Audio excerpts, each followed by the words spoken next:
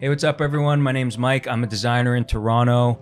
Thank you so much for all the love on the last video I shot, which was my room tour. I got a lot of great positive comments. I even got a lot of DMs telling me that they watched it all the way through. I wasn't expecting so many of you to sit through a 40-minute video, but you proved me wrong. You guys are incredible. Really great feedback on that. So definitely motivating me to keep shooting more YouTube videos for you guys. And one of the reasons why I originally wanted to start shooting YouTube is because, of course, I started creating content on Twitch at the beginning of the pandemic. And as things started to get a little bit more back to normal, I would say in air quotes, the schedule got harder to keep up with. And I still wanted to make videos, but I wasn't able to commit to the schedule that was required for consistent Twitch streaming. So YouTube seemed like a really great avenue for me to continue making videos, putting content out there, but doing it more on my own schedule and talking about a couple more eclectic things. I think if you were part of the earlier Twitch streams, some of the best content was the unboxing, the design breakdowns, as well as just some of my random thoughts. So that's kind of why we're doing YouTube today.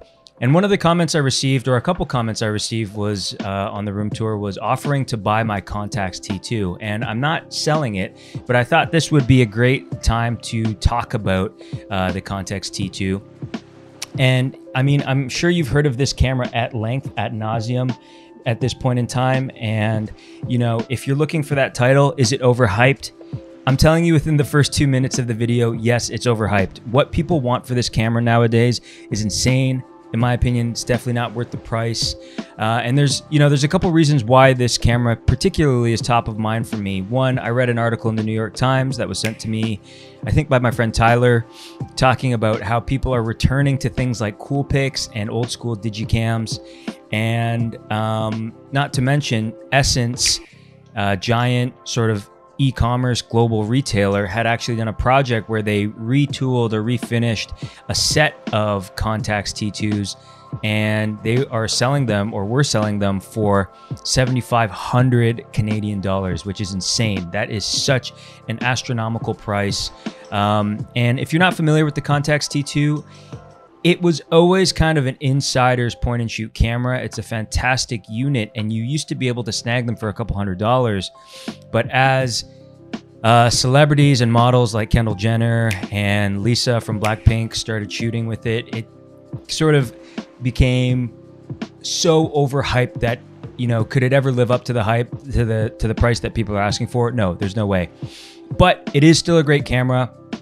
There's a lot of great things, a lot of things to hate as well, a lot of really finicky nuances.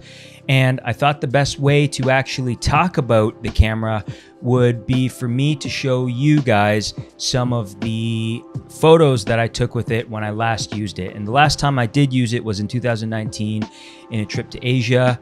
Me and my partner went to Hong Kong and Japan, so obviously super photogenic. There's a lot of great things to shoot there. And the trip was about almost 2 weeks, and I think I went through about 12 rolls of film. Film is super expensive these days too, so that's probably the main reason why I'm not shooting film anymore, as well as the cost to process it. And you know, when you think about where these photos end up at the end of the day, I have piles of negatives, and for me to just post them on Instagram or even look at them on a little laptop screen or my phone, truthfully, is it worth it? No, no way. The photos are fantastic. The way light is treated, and it, you know, it rolls off and creates these really soft edges, really lovely. But just with the cost of film these days, I can't afford to keep up with it, or I don't want to keep up with it. And that's why I ended up switching to my Ricoh GR3. That being said, I'm shooting on my new body for YouTube, which is the Sony a7 IV. Really happy with it as well. So, you know, pros and cons, lots to talk about. Why don't we just get into it? We'll go over some of the photos that I shot, and I didn't do a great job of labeling which film grade I shot each photo on, but I have a pretty good inkling as to which film stock is which shot, so we can talk about that as well, and what really works well with this camera. So let's get into it. Contax T2, a designer's perspective on the most overhyped camera, the most overhyped point and shoot in the world. One cool thing that I also have, a little bit of background as to how I actually got this camera, was I bought it off my friend Brian, and he actually bought it off our friend Howie. But what's really remarkable is that it still has, or I still have, the original pamphlet that came with the Contax T2. If you know about the camera, it came out in 1990, which is remarkable. It's already 30 some odd years old. And I even have this repair receipt from a place in New York, and you can see it was repaired by someone named Andrew Cohen, and the place is called Nippon Photo Clinic Inc. on 37th West 39th Street. And you know, one of the things that people really hate about this camera, or why it's really finicky, is one, obviously a lot of people don't know how to repair it, but the parts are just really hard to source. They tend to blow out. It's not a what I would call a solid rock. It is fragile. Mind you, when I travel with it, I use it, I put it in my bag, I throw it, I don't treat it super preciously. But I know that one day, when this thing goes, if I keep using it, that might be it. You can see here the labor was $170 and the parts were $35, and that was done in 2017. So I'm sure that the prices have gone up since then. Okay, why don't we just get right into it? So this image here is close to the Shibuya Scramble, I believe. Really close to the subway station. And my typical style of photography is street style. I like to shoot people doing everyday activities. But you can see when you're trying to capture people, you know, in their natural habitat, or you want to pull your camera out fast, and this is going to be a recurring theme, the focus on this camera tends to throw a little far. You know, you sometimes hear people calling it the wandering focus, which is sort of a key quirk of this camera. So you can see the two subjects in the front a little out of focus. They were a little close, even though I probably would have done a very high f-stop here. This is a lovely portrait of a gentleman, a sushi chef in Roppongi Hills that we went to. It was a great restaurant, great time. But here you can see as well, it was a low light situation. I actually used the flash, and when you do use the flash, it forces the shutter speed at 1/30, which isn't super fast. You're not always going to get those tack sharp images that you might be used to in the broad daylight. You can see the focus is a little back. So even though I had composed this, even though I had asked for this portrait and took my time to set it up, the focus isn't always going to be perfect. I remember reading an article back in the day that talked about how you can actually hack the camera, but that was super old. I don't think anyone's hacking up Contax T2s these days just because of the value of them. And here we can see a similar issue. You know, this shot of bikes. I love the verticality and just the repetition of this shot, but the focus is on the bikes in the back when I can almost guarantee I was trying to keep the bikes in front at focus. So you can just see why you're not always going to get that perfect shot, especially too as a designer. You know, being able to get that perfect shot or click the shutter a million times, it's just something you have to get used to. And obviously this is not just a product of the Contax T2, this is a product of all film, but it's also one of the reasons why I've shied away. And sometimes it's just so disappointing when you think you really nail a shot and you get back your roll and it didn't turn out. And I know that's kind of the magic, that's kind of the appeal of shooting on film, but I quickly found out that it wasn't necessarily for me. Really love the focus here. Shot this on the subway. Someone taking a quick little snooze, but you know, you can just see how soft the focus rolls off when you have two objects. Obviously the doors here being framed, especially on the left-hand side, you can see how soft that rolls off and the focus managed to hit. So I really like this image. This one, I'm almost positive was shot on Portra 400. I brought a lot of Portra to this trip and the price has gone up since then, but you can just see the colors. I want to make this clear, by the way, these photos are all unedited, so you can just see how rich the reds are. And one thing that I've always loved about film is in digital photography, you really get a realistic, almost too realistic depiction of all the colors. So all these reds in reality, because of the weathering, because of the light, they all would have been slight micro shades of difference, but here the film tends to kind of bring them together and you get this really uniform kind of red, especially from a distance. It really looks lovely. Here was a shot. I just really loved how many squares were kind of going on, especially with the cube vans.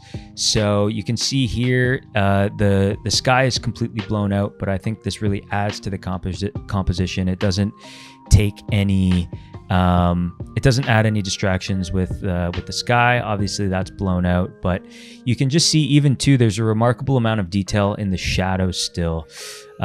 Which I really appreciate. While the highlights are still blown out, the shadows really look great.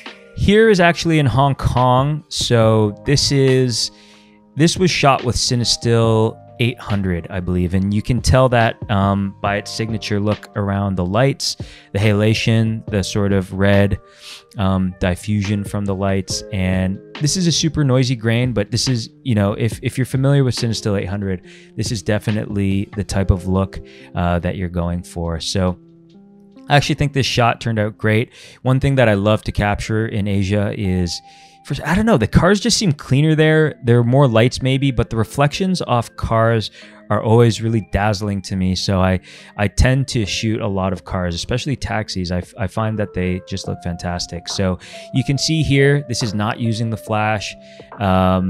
And so I was able to, I think I used infinite focus, and using Cinestill 800, you get like a really, really lovely look. Here too, we can see a car in motion. Kind of has that Wong Kar-wai vibe, especially with the yellow sort of overtones. So this was another image. You'll also notice too, and I don't know if it was a result of Instagram or, you know, I don't know what to chalk it up to, but I actually do tend to shoot quite a lot of vertical photos. And I never noticed that until I was compiling these sets of images for this video. So that's something I maybe need to work on. I love this shot here, Toronto sports. Yeah, obviously I'm from Toronto. It was hilarious to see this in Hong Kong, but apparently this is a pretty big branch, or, you know, franchise, if you will. But yeah, I just really love the color variation here and how it sort of rendered it. On the sort of middle to left hand side, we have this very green sort of hue, but on the right hand side we get a lot of these reds and points of saturated green to kind of draw your eye through. So this was kind of like a really fun quick snapshot. Here we have some more, just demonstrating how the Contax T2 captures the light. And, you know, obviously I understand that a lot is going to have to do with the type of film, but I've shot many types of film on this camera, and generally speaking, I haven't gotten any really bad results unless the focus sort of wanders, which is really great. That being said, I keep saying this, one of the major reasons why I don't shoot film anymore is the price. It's super prohibitive. And when I end up processing the photos, generally they end up on my Instagram or a story. And then after that, I hardly ever look at them. I never print them out. So that really put into question why I was paying so much money just for a look, when I could get a similar look if I wanted to with digital through some processing, or more importantly, embracing the actual native look of how an image looks. So you'll hardly ever see me trying to emulate film anymore on a digital sense. I really like just leaning into the strengths of a medium. But, you know, you'll notice too that people these days are really talking about how they hate the iPhone algorithm. Is the iPhone algorithm too heavy-handed with photos processing? Yes, I actually think so. I really don't like how new iPhone photos look, so I'm starting to bring my cameras around with me, and that's why cameras are still a really important part of my workflow, even though the iPhone camera is fantastic. Here we see a really awesome portrait of some gents playing games in the streets. I thought this was just a really killer shot.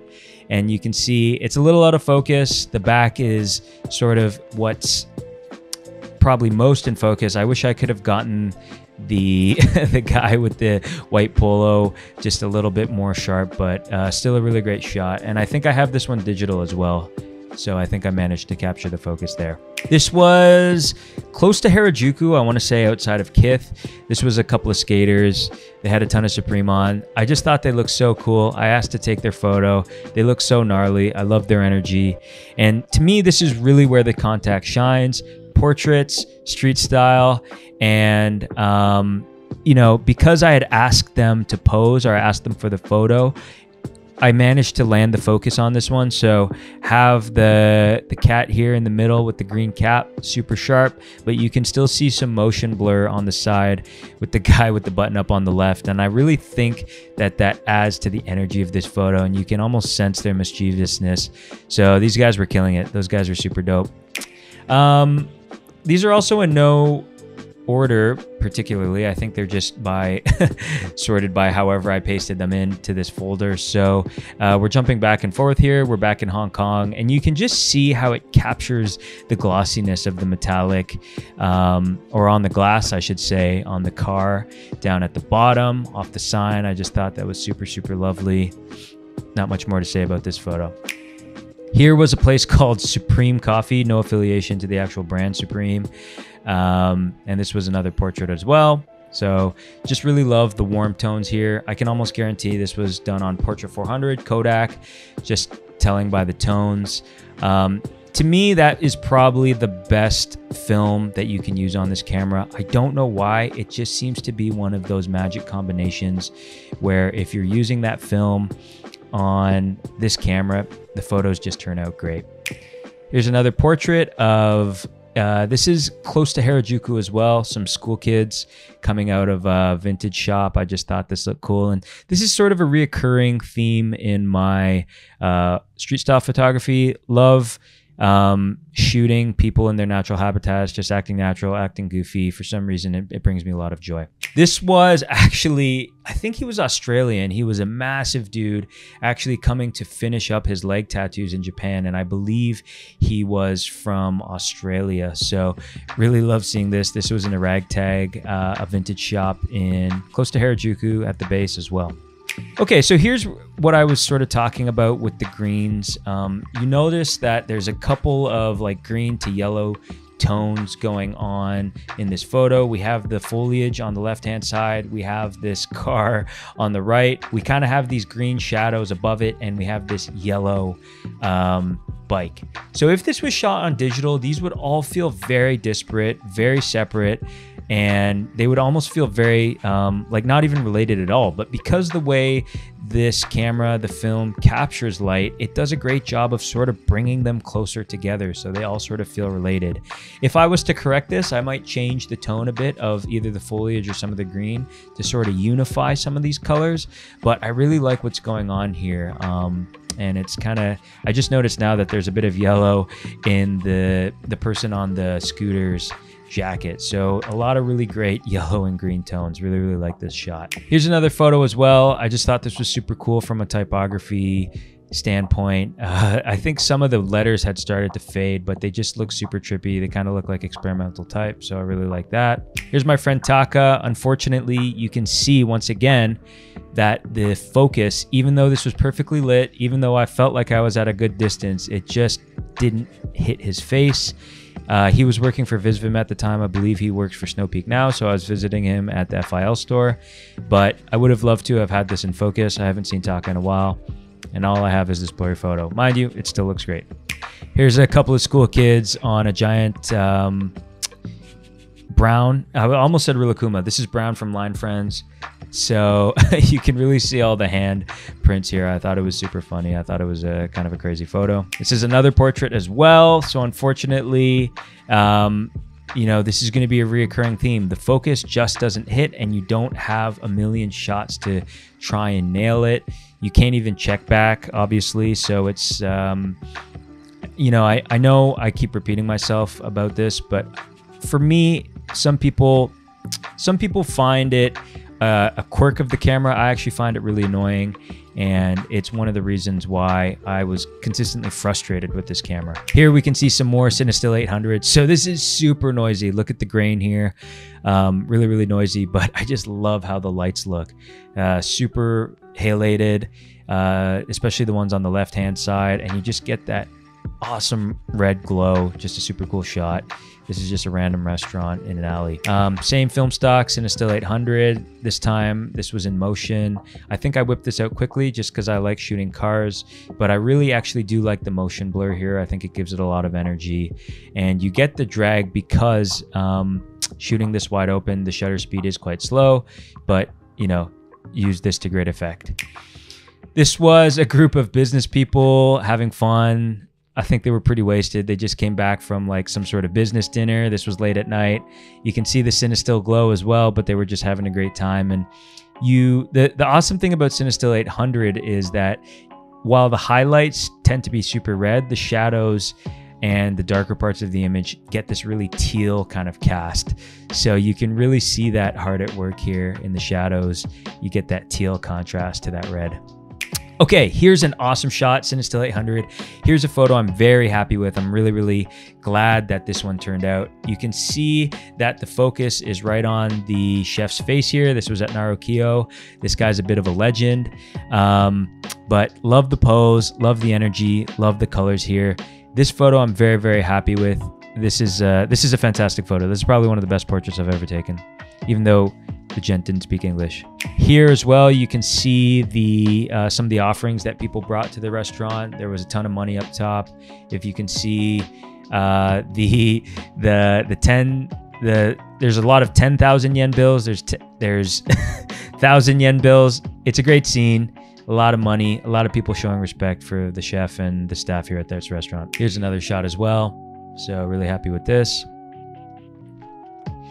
Here's Taka, like I was saying before, and for whatever reason, this night it just seemed like the focus was catching. So you can see here, even though it was much darker, I managed to stick this. I don't believe this had flash, even though the highlights look a little artificial, so maybe I did, but that might have something to do with it. The flash is also quite battery intensive, so if you are traveling with this thing, I would encourage you to bring an extra battery or two.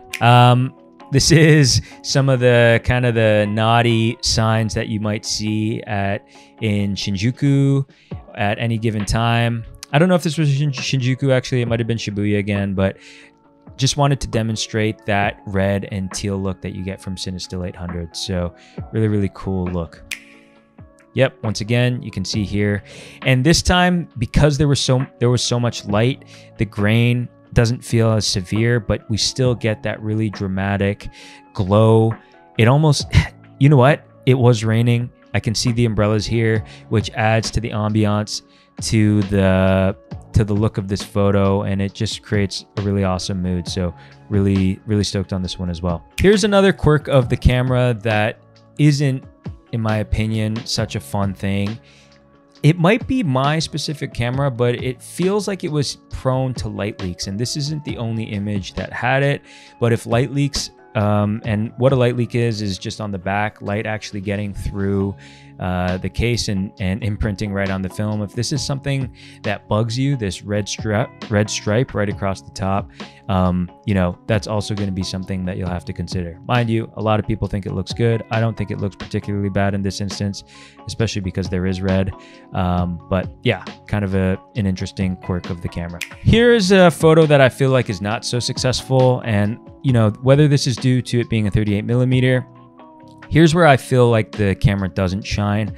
I don't feel like it's great for capturing sort of wide shots or disparate shots.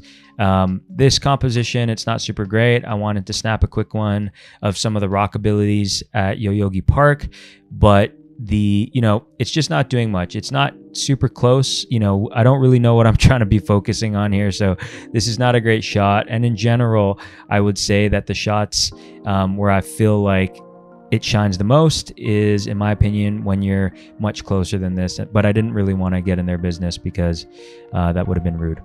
Here's a good one. You know, ideally I would have liked to have gotten lower and shoot this, but I got this on the go. This was a couple of construction workers enjoying a nice, well-deserved cigarette break here. So I love the emotion on their faces. And you can see, even though it was definitely really bright, you can see that the highlights still have quite a bit of detail on the road past the their heads above. So, you know, like I said, this camera loves light. You almost can't overexpose it, which sounds a little bit ridiculous, but it's true. Shoot with as much light as you can on this camera. Here as well, man, the richness of the colors on this photo, I think just really sell it for me. These were these really cool sort of knitted covers on these pillars, but I just, I love the colors. I loved how rich they were. The color grading on this, well, there is no color grading. This is actually just how it was out the negative. Just really does it for me. So this is one of the reasons why I would love to get back into this, but it's just not economically feasible at the time, or at this point in time. If film takes a dramatic dip, which I doubt it will, maybe we can start to dust this camera off, but for the time being, it's gonna stay locked away. It is very fun to go through these photos though. Here is the giant Buddha. This is back in Hong Kong.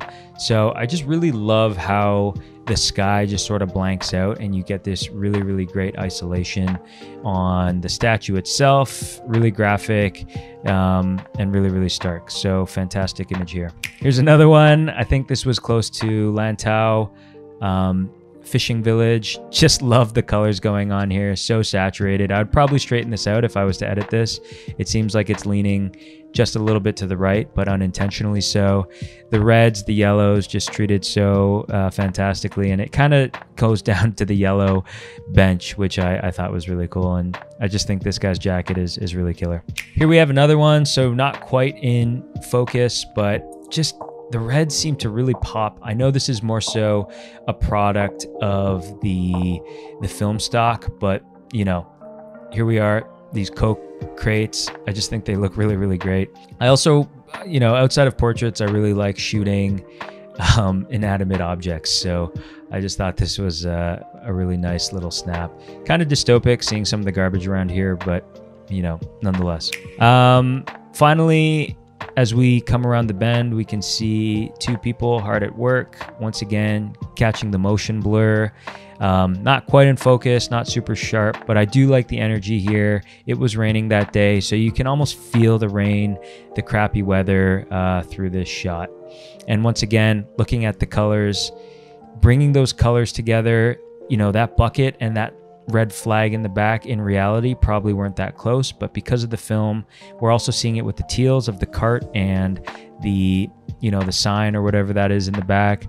They're looking very similar, so it just adds a level of graphicness and polish that you don't normally get, or artistic polish I should say, from a super digital photo, which I really love.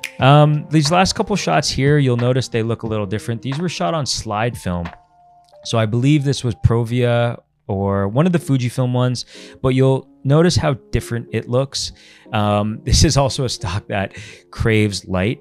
It's a positive film as opposed to a negative one, but why people really like this is the really lovely saturated colors and the high amounts of detail. So you can just see this almost looks digital. It's super crisp, I want to say, but you can, I don't know, there's something just about these colors that are fantastic. The blues, the reflection off the car here, just really phenomenal. Here as well, it just has that sort of really cinematic look, especially to the way it was cropped. This was on an overpass. You can see how it's cutting off some of the cars, and I just love the I don't know, it's almost like a, I don't want to say hyperreal, that's definitely not the term, but the slide film is fantastic. It was really hard to get it developed because there wasn't anyone locally in Toronto that was developing slide film. So I kind of resented this role for that. But when I got these colors back, I was very pleased. So it's something I would consider shooting again. Here too, you can just see how cool the film is. A much different look from the Kodak Portra 400. But yeah, just really lovely detail, really high resolution film. Oh man, I love the reds here. So saturated. Oh, yeah, this is a great shot. So obviously this has less to do, I think, with the camera itself, but that 38mm to me is just a magic sweet spot. It's really great. It's not quite as punched in as a 50. It's just a hair tighter than 35, which gives you almost an intimacy that you're not really used to seeing. It just puts you a little bit closer. So that's probably my favorite part about the camera. and you can see here, this isn't super wide shot. It's kind of punched in, but I think with this tree sort of being so graphic and so dark, cutting this row of red flags, it does a really great job. Here's more. You know, notice again, not super tack sharp here on the fox, but just love the reds. I think it's actually probably focused on the feet as opposed to the head now that I'm taking a look at this. But the blue cast on this film is phenomenal. Finally, as we start to end here, I think this is the second or third last. This is just a generic subway shot, but because of the dramatic difference on the overhead, the shadows, I just love how horizontal this composition is, and the lines are really working with it. So even though it's cut off, it kind of frames it and creates this cinematic look again. Finally, here at the end, you'll notice that this film grade really does suffer in the low light. It is not I wouldn't recommend using this one at low light. This is in an arcade, and you can just see it's really struggling. I wouldn't think this is a great shot, but I just wanted to throw it in here for demonstration purposes. Oh, sorry, we have one more shot. I didn't realize. This one here, I think this was at Standing Sushi Bar. Fantastic little place. It's a little dark. It's a little underexposed. I think maybe if I was to go bring this back, I would see if we could, you know, lift the shadows a bit. But I do really like the mood. It feels like it's out of a movie, and there's just so much character on this chef's face that it's hard not to like this photo. There's a reason why I included it. Just wanted to jump in here quick again. I'm recording this after the fact. I only remembered now, and I don't know how I just remembered, but a major flaw of this camera, and I don't know if it's because my camera specifically is damaged or I loaded the film wrong, but there were multiple rolls where it started to reel in prematurely, even so much as only getting 10 shots on a roll, and the camera would start to reel it back, which meant that obviously the roll was wasted. There was no way to stop it. So major flaw of the camera. Maybe mine is damaged.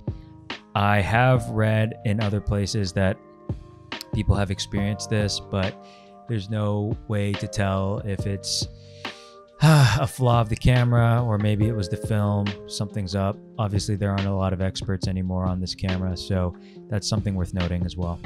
Okay, so I hope you enjoyed that. That was my take, a designer's take on the Contax T2. Like I said, is it worth it? It's really hard to justify with the price of film these days, and knowing what I use photos for, I have tend to lean back into the digital space.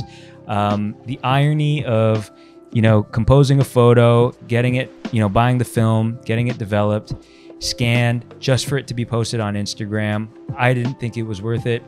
No shame if you do. But yeah, hopefully you guys enjoyed that video. Let me know what else you want to see. Don't forget to like, subscribe, comment, and thank you so much for your support. Really appreciate it, and we'll see you next time.